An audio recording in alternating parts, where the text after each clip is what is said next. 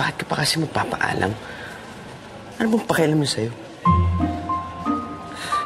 Pero kung hindi naman ako magpaalam, parang bastos ko naman. Ba't ang binantayan mo? Diba? Alam ko na. Siguro, itry mo isang beses, tapos pag wala talaga, huwag ka na mangulit kasi makatakot na. Mag-text ka na lang. O, tama, mag-text na lang ako.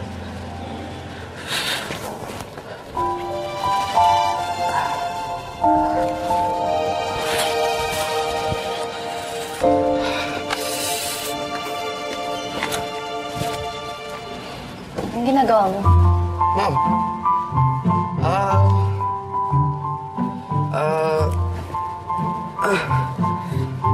ano kasi,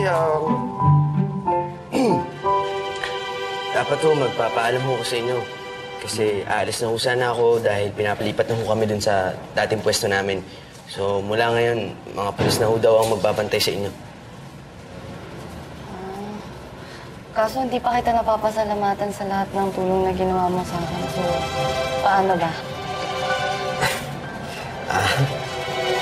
Oo, ma'am. Wala naman yun. Ginagawa ko lang naman kung tungkulin namin. Pero thank you pa din sa lahat na natulong mo sa akin. Saka Isabel yung pangalan ko.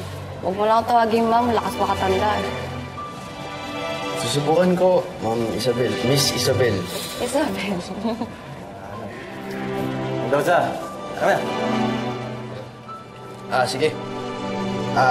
Sige ho, ma'am.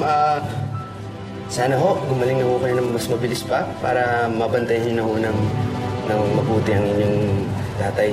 At mag-iingat ho kayo palagi. Sige ho.